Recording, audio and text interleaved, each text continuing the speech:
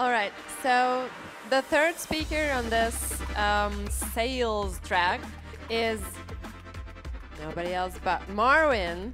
Marvin from 500 Startups. Ex 500 Startups guy. Please come up here. He's bringing you all the knowledge about sales from San Francisco. Thank you so much. Thank you. That was an amazing presentation earlier, and it sucks actually to have to follow a great presentation, but I'll do my best. So, before I actually get started, this is sort of my established credibility slide. Why should I stay in this room and listen to this idiot, right? So my name is Marvin. I was formerly a partner at 500 Startups. I actually spent the last 6 years. I started the San Francisco office for 500 Startups. Invested in close to 414 companies over the last 6 years, and returns seem to be pretty good. So that's what I did before. Prior to that, I was actually executive at Yahoo for about, I think, almost 10.5 years. I actually built and actually screwed up probably close to 40 different sales teams over there, and ran a couple business groups when I was over there. I'm an advisor and sort of like a board member for several companies, mainly in the ad tech and digital media space. And also prior to this, I actually worked at a startup that raised about $30 million and imploded back in 99, 2000. So I have both startup experience, big company experience, as well as investor experience. And this is actually the lens that I'm actually coming at this presentation. All right, so let's get into it. So unfortunately, this is a popular view of sales. And I actually had this view, when I first moved to San Francisco, this is almost 21 years ago. Sales is grubby. These are people just jamming stuff down people's throat. That is unfortunately the popular view. You remember this great movie, Glengarry Glen Ross? Is an amazing movie, right? And Alec Baldwin's like ABC, always be closing. But you know what I actually realized, and I learned this at Yahoo. I used to be in marketing at Yahoo in my first couple years, and I mean, like, oh, those salespeople, they're like awful people. But then I started realizing, like, wait a minute, these people get paid quite a lot of money. And wait a minute, these people are actually the main driver of anything, of any business in general. And what I also learned during that time is actually sales is incredibly important. Proper sales is not jamming crap down people's throat. Proper sales is actually understanding people's needs and giving it to them. If you do not have what they need, don't sell them, right? And so I think unfortunately sales comes from this view of sales.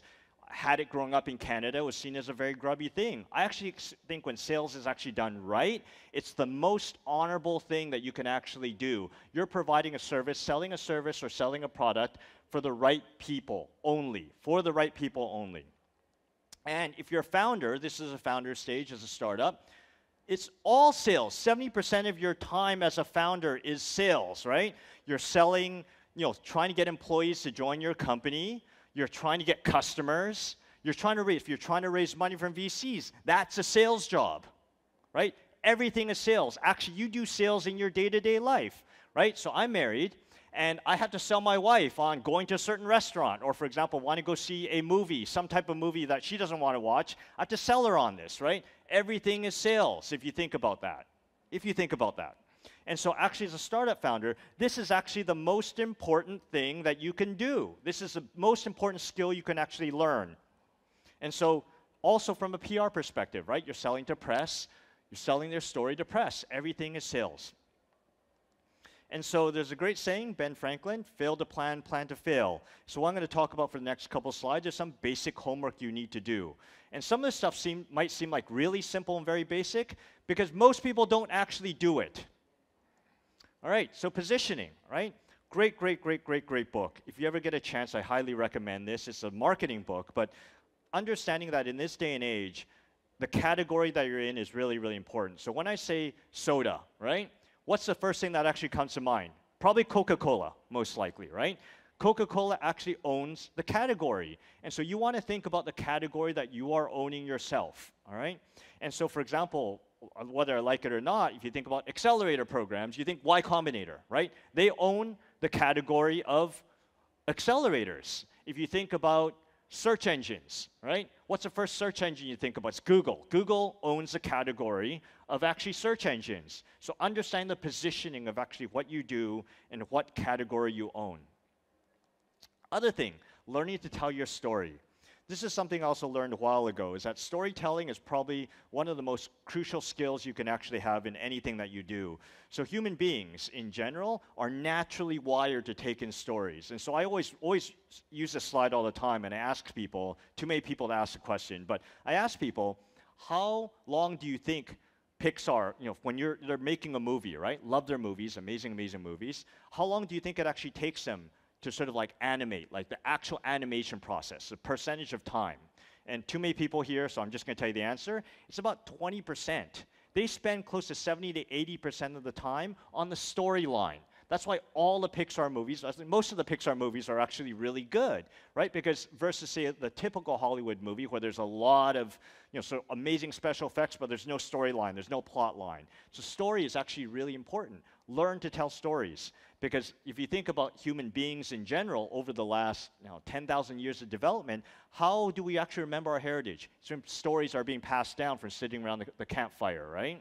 It's the same thing. Stories drive a lot of, I would say, stories drive a lot of understanding in general, right? You learn more from fiction books and you learn from business books. And so storytelling is important. Learn to tell a story. The sales pitch, right? The short, simple sales pitch. I think there's actually quite a lot of stress on this. And ultimately, this is actually what I recommend. You want to keep this as simple as possible, right?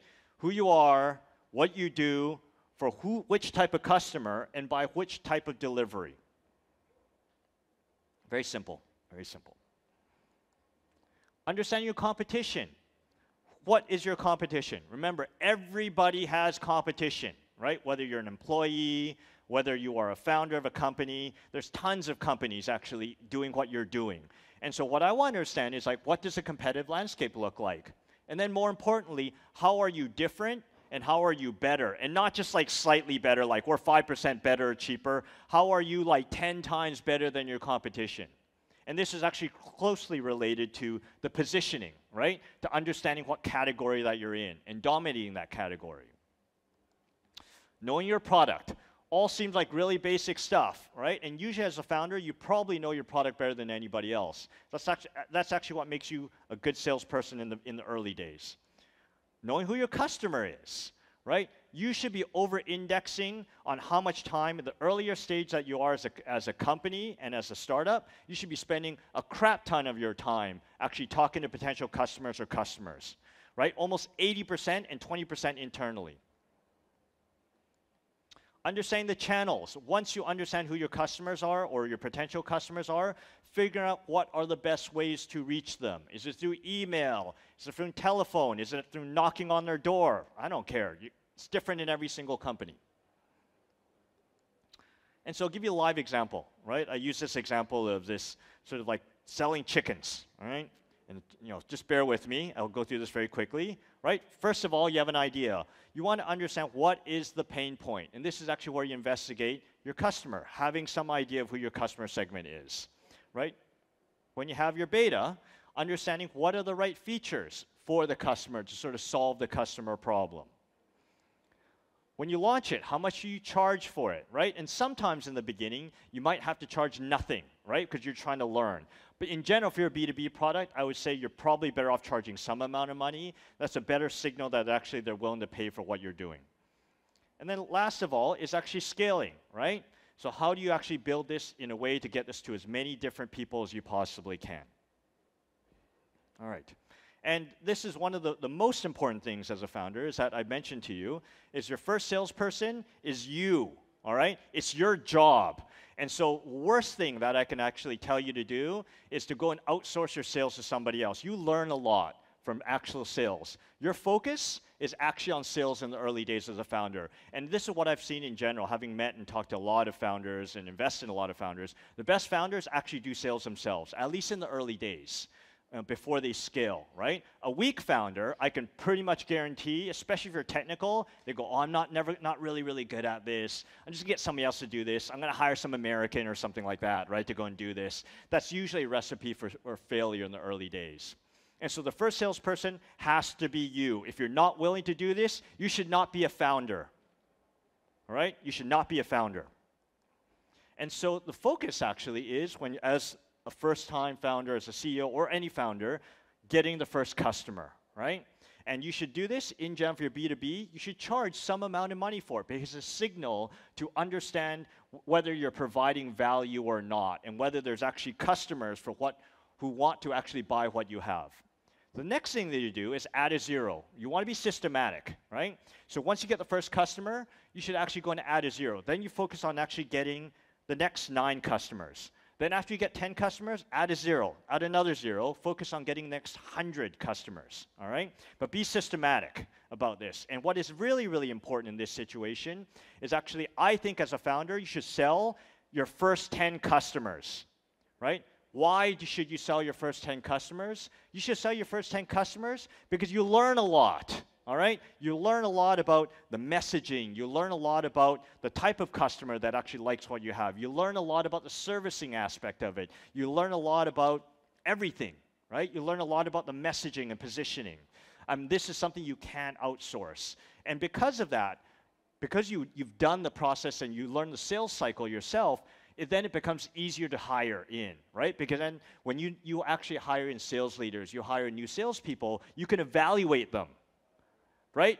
And I've seen this happen so many times when you actually outsource your sales too early, is that because they haven't actually gone through the sales process, they go, oh, this person is an expert, right? So I'm going to rely on them to sell for me. They go, oh, this thing's going to take like 6 to 9 months before, somebody's going to buy because they do all this stuff. If you've done it yourself, and this is, my best founders do this, they've done it themselves. They can push back and go, wait a minute, I actually sold this product myself. It should only be like 3 months, right? You must be a crappy salesperson and you should probably be fired and save you a lot of time and money. Right? So once you hire more sort of like to get sort of like more sales and repeat sales, hiring, right? And so in hiring in this situation, it's called the rule of 2, right? When you hire new salespeople, you hire 2 salespeople. This is really, really important. Don't just hire 1 salesperson, hire 2 salespeople. Because this way, it's almost like a live A/B test, right? Salespeople like competition, number 1, so it's important to have 2 salespeople. And also you can measure them. You find out like things very, very quickly from a learning perspective. You find out if one person's selling really, really well and hitting their quota and the other person's not, maybe it's a salesperson quality issue, right? But if both of them are actually not actually able to sell, then you want to dig in a little bit more. Maybe it's a sales process issue. Maybe it's a product issue. But having the 2 salespeople is actually a great way to start first. Don't just hire 1, hire 2 salespeople. And so the scaling piece. The other tip I'll give you when you scale, right? Do not hire salespeople from very, very well-known companies, especially as an early stage startup. So IBM, Salesforce, Oracle. These are the worst people that you can hire in when you're in very, very early stage startup. The reason is because they're used to having a brand name behind them, and they're used to actually selling a complete product and having lots and lots of support. All right? Those people do not do well. They're much better after Series B or Series C, but prior to then, they're going to be useless and actually cost you a lot of money. And I'm generalizing, of course, because there's exceptions to the rule, but this is a very, very common problem that I've actually seen in a lot of my startups.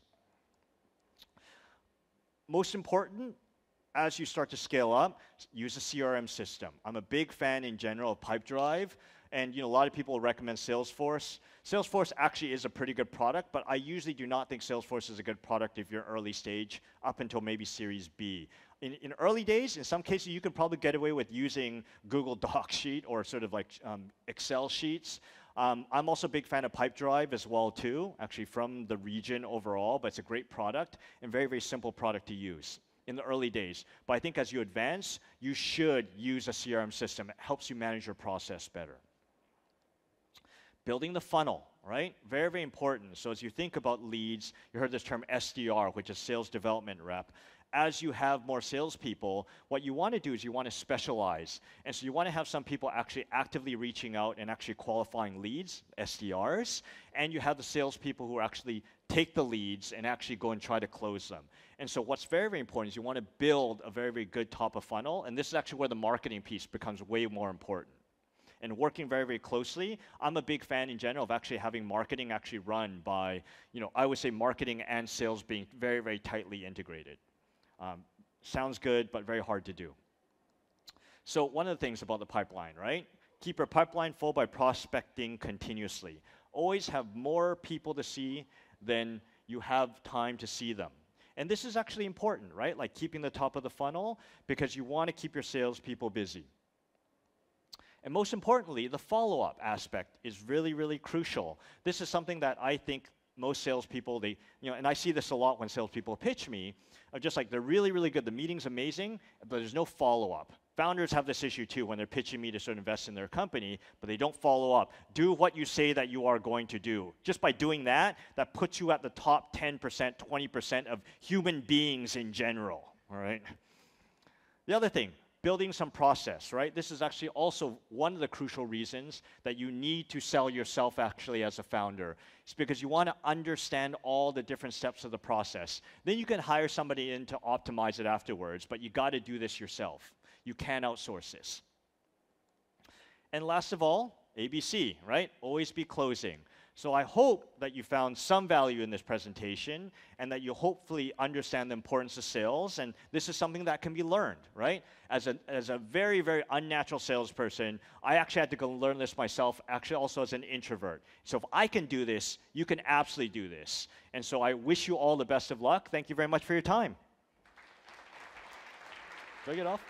Yeah, 1 second, wait there, because you also finished 4 minutes early. Yep, try to be on time. So we have opportunity to ask some insightful questions to Martin here. So, to Marvin. Who has a question for Marvin? There you go. Grab a mic.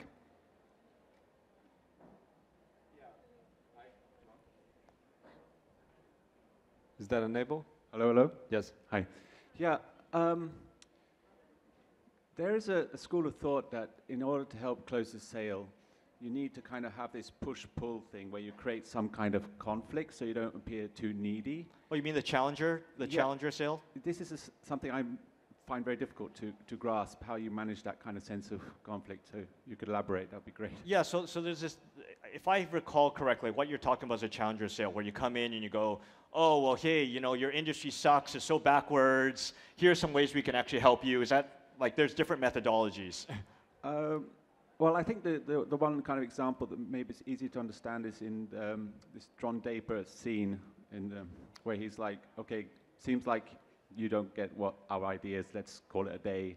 And he gets up to leave, and then the business people go, hey, wait, like, sort of push-pull kind of. Here's my take. I'm not necessarily a fan of those type of sort of like tactical tricks and things of like walking off and leaving. Here's the way I think about sales, right? Philosophically, I learned from the school of actually the consultative sales method, and where it's actually a level of education, right? So I go in, I ask a lot of questions when I at least the way I learned is you ask specific questions. You have some view about the industry and sector that they're in, and hopefully some strong point of view.